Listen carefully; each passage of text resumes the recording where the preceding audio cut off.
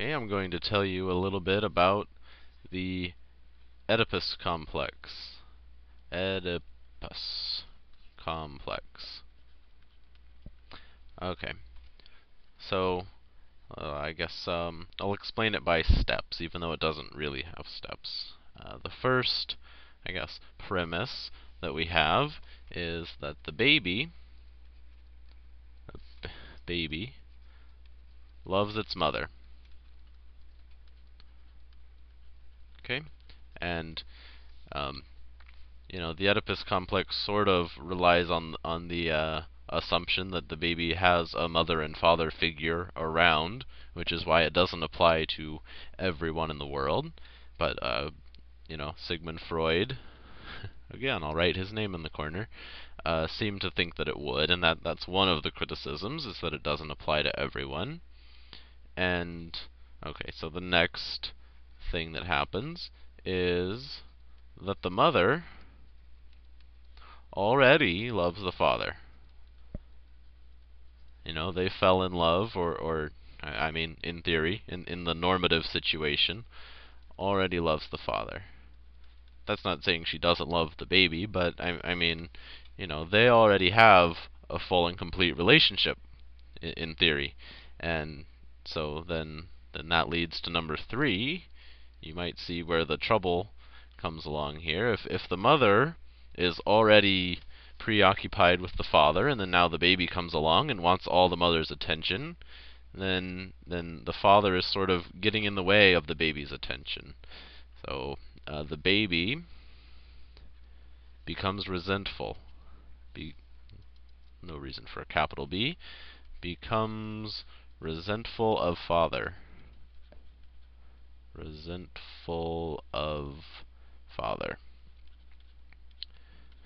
Okay, so, it's just simply, rather than breastfeeding me, you're busy talking to Dad, and I don't like that.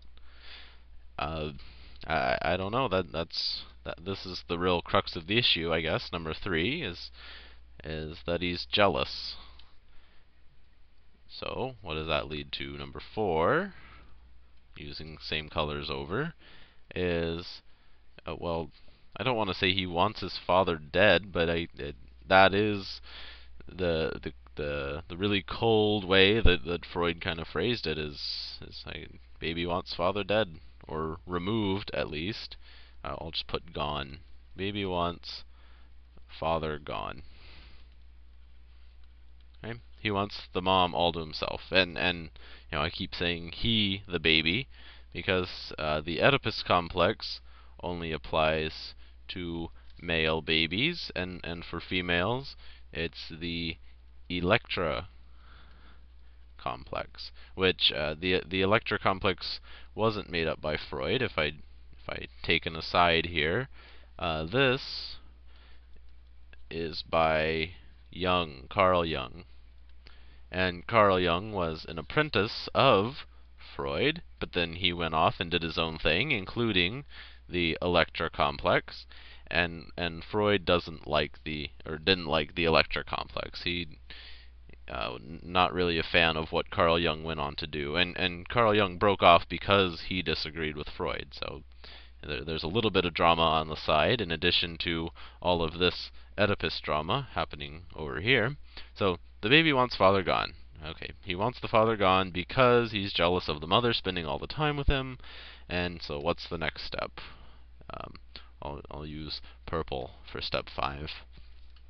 Okay, so the baby wants the father to go away so he can have the mother all to itself. And baby loves mother. We're kind of coming back to this. Is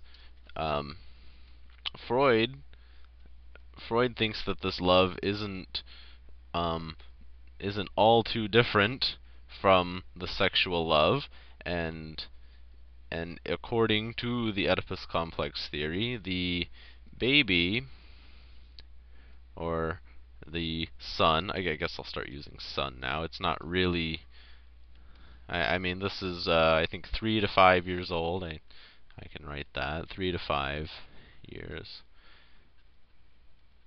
And this is all happening pretty quickly. It's not like by this time they're 5 years old. It's all kind of one thing. I'm listing to make it a little more clear because it's kind of convoluted to go through. So the son wants to marry the mother. To marry mother. Or um, or maybe to have sex with the mother, or to at least have her full attention in whatever capacity this turns out to be. And so I don't know. The theory is, according to Freud, that every boy goes through this, but of course we see a lot of flaws with this. If I go down, the flaws include, it assumes two parents of different sexes. It assumes mom and dad, I guess, which isn't always the case. Maybe the whole village is raising the child, or maybe they're only living with their mother, or two dads, grandma, whatever. There's all different um, configurations of families, and it only applies to this one. Let's see, what's another one? Well, it doesn't apply to girls or women. It does not work well, or does not work for women, for females, I say. So that's another criticism, which was, Jung tried to sort of fix that with the Electra complex, like I said, but I don't think that's very successful.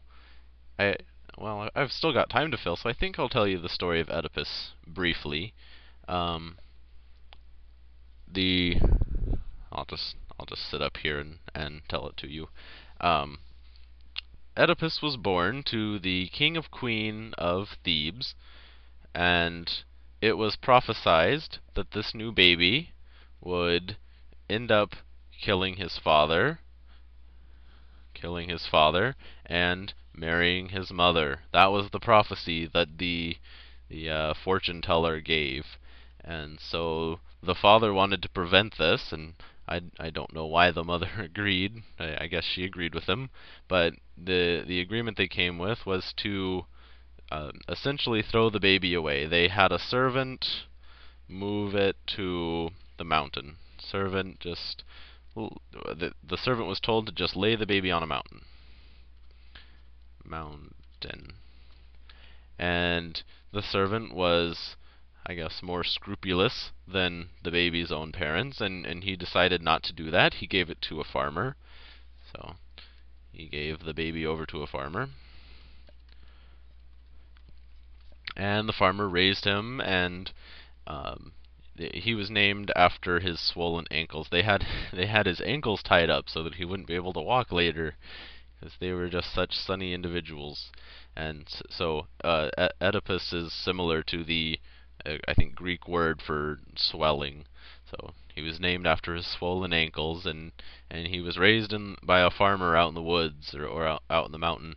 And when he got of age to go out on his own, he heard about this prophecy, and he got the prophecy said separately to him, I think is how it went. He got his own prophecy that said basically the same thing, that he would kill his father and marry his mother. And so he was thinking of the farmer and the farmer's wife, and so he didn't want to go back. He didn't want to fulfill this prophecy the same way that his dad didn't want to fulfill his dad's prophecy. So he refused to go home. Is that how you spell prophecy? Prophecy. Anyway, so he didn't want to go back to the farmer's house. So instead, he ended up going to Thebes. And guess what happened there? He got in a car accident, or a chariot accident with somebody, and they ended up fighting over it, and he ended up killing the guy. And then by the end of the story, we find out that it was his father in the chariot, so both of the prophecies came true, and he did end up marrying his mother.